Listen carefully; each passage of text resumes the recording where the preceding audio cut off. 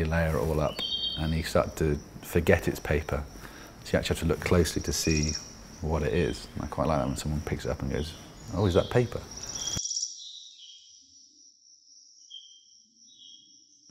I'm Zack McLaughlin. I'm a paper artist. I live and work in London, UK. So I use paper mainly to create natural sculptures of birds, which is my main thing, and flowers, other animals. I'm just adding texture on top of other multimedia sort of sculptures. It's kind of a form of taxidermy, I guess. But, I grew up in a hamlet, so like a little tiny village. I was in nature, kind of running around the fields and the garden. I think that's where the inspiration comes from, and you know, I now live in London in the city. It's very different. I'm not obsessed with birds. I'm obsessed with nature and being in nature, and spotting birds is really cool, and I love it.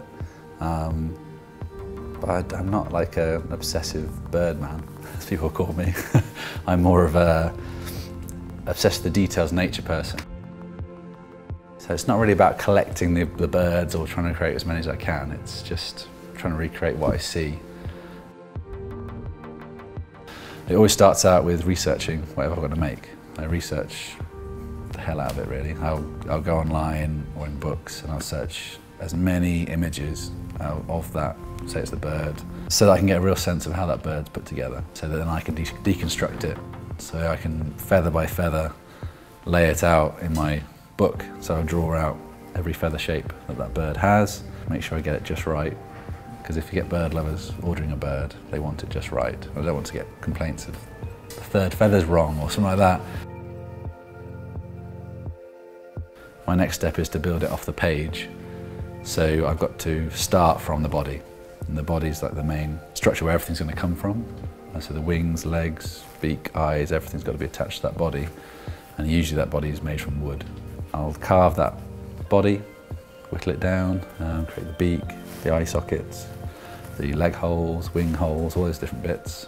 I'll then create armature, so wire armature for the wings, if they're spread out, wire armature for the legs.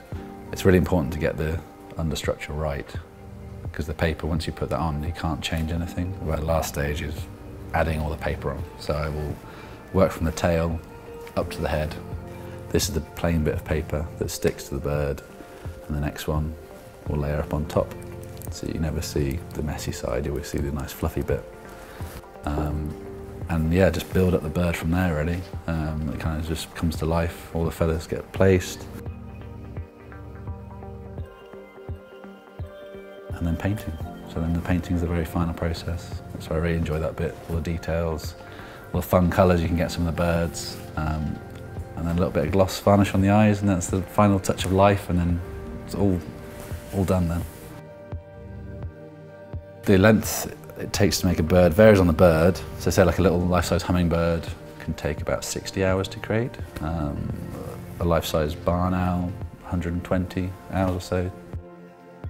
Yeah, the balance is quite hard because you've got obviously your passion and what you want to make, and then you get commissions of what you have to make. That's your bread and butter, that's where the money comes from. But those roots, it's amazing what comes from those roots. It comes back to the passion side, because you can make connections, people see your work that wouldn't see it normally. Yeah, so my commissions come from all sorts of people, I guess. The kind of art collectors, mainly bird lovers actually. So people have a favourite bird or come to me and say, "Can you make this bird?"